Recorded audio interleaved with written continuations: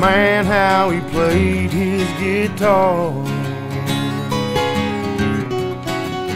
To my 10-year-old eyes, what he did looked impossibly hard. He didn't know how to tell me, so as a teacher he wasn't much help. But the lesson he taught me was I was gonna have to learn it myself. Now he's a ghost inside my guitar. If you can hear me, you're hearing him play. He's a ghost inside my guitar. He'll keep right on playing with me until my dying day.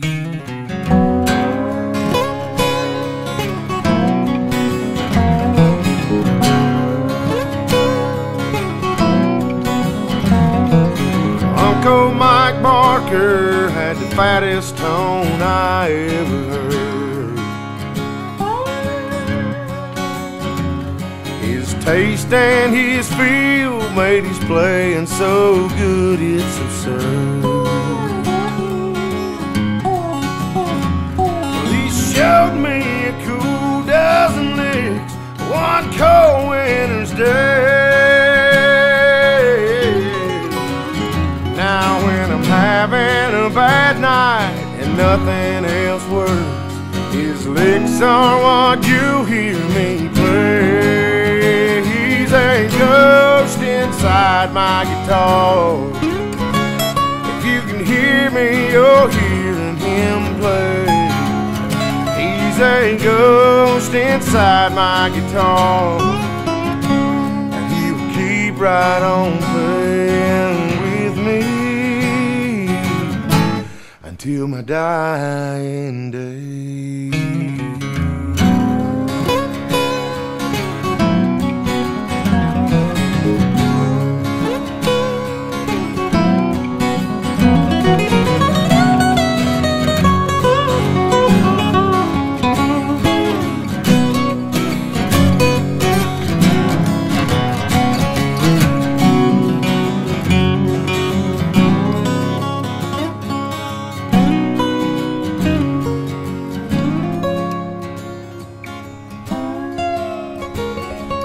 Andy Wayne Hager was the drummer in my very first rock and roll band.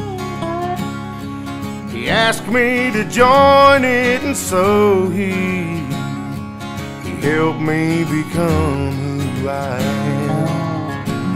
One summer he asked me to teach him how to wail on his daddy's guitar.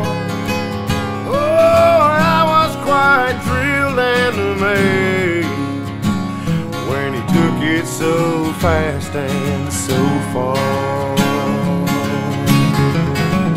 And that whole yellow stretch, she was screaming, and he was playing with heart and with soul. And I remember thinking in another 5 years he'll probably be smoking us up. Now he's a ghost inside my guitar. You're gonna hear him whenever I play. He's a ghost inside my guitar, and he'll keep right on playing. Through my notes will be praying, in my heart they'll be staying until my dying day.